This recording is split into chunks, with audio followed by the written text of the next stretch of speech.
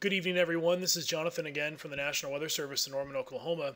This will be a winter weather briefing regarding our chances for winter precipitation starting late tonight into early Friday and continuing on through Saturday. Okay, let's go ahead and jump right in here pretty quickly. Between midnight and 6 a.m., we expect winter precipitation to start to return to the region, especially across the Texoma region, west north Texas, southern Oklahoma. Most of the precipitation across northwestern North Texas will likely be freezing rain and sleet, kind of a mixture. And then we'll have a transition line somewhere down around Ardmore. And we'll have some rain as well, where temperatures are above freezing still across far southeastern and south central Oklahoma.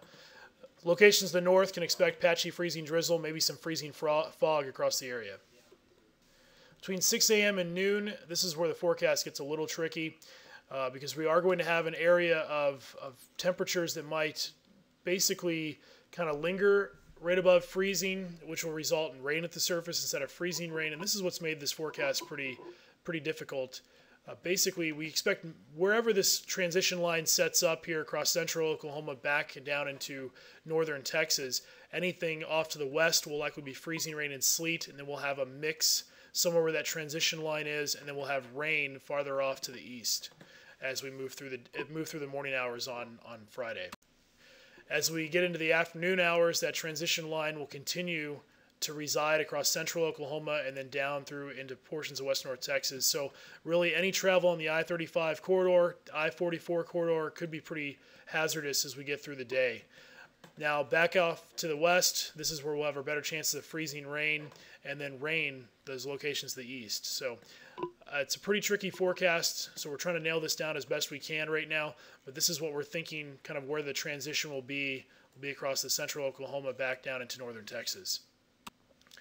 So as we move into the evening hours and overnight, Friday into Saturday, colder air will start to filter in from the west, and that's as the upper level storm system starts to track across the panhandles.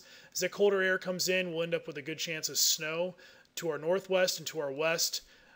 Area of rain, freezing rain, and snow will exist. Again, that transition line. Another area of a mix of freezing rain and rain farther to the east, and then rain off to our southeast and our south central area of Oklahoma there. So pretty messy forecast we get through the overnight. Okay, so what do we think for ice accumulations? Well, right now, the chance for any ice up to about 1/4 of an inch will be down across far southwestern Oklahoma and then western North Texas. We'll have this narrow corridor here where we could get some glazing up to 1/8 of an inch, and that includes the Oklahoma City metro. I'll imagine this map will change over time, so definitely continue to check back on the forecast as we watch this system evolve over time. Locations to the southeast and south central, this should primarily be mainly rain. We could see some freezing rain in here as well, but ice accumulation is not expected to be all that great around this area. But like I said, this could change over the course of the night and through the day tomorrow. So definitely check back whenever you can to the latest forecasts. Okay, so we move 6 a.m. to noon on Saturday. So as we get through into Saturday morning, should be primarily all snow. Best snow chances will be, of course, up across the northwest. We'll have another transition line of kind of a rain-snow mix, and then we should have rain down to our southeast. Noon to 6 p.m., once again, snow up here in the northwest and the western part of Oklahoma. Kind of a transition area again around Oklahoma City, and then rain down here. Drier air will start to intrude from the southwest. We'll get what we call dry slotted. And so we could see precipitation end across western North Texas and then even up into the Oklahoma City metro as we move through the afternoon hours on Saturday. Okay, so potential snowfall, we've really upped this map since yesterday.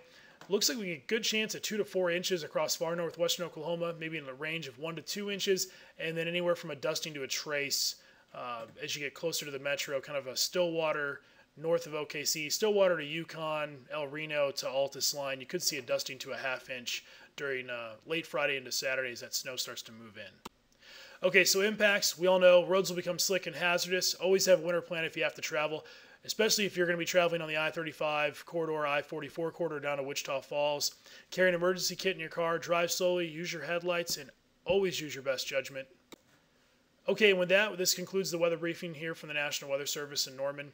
I just want to thank you again for logging on tonight. Remember to check our webpage frequently for the most up-to-date forecast information. Winter forecast can and will change. So you can go to weather.gov/Norman and be sure to stay tuned to your local media outlets as well. You can always like us on Facebook, and please follow us on Twitter. You can get information there as well. Have a great night, and thanks again.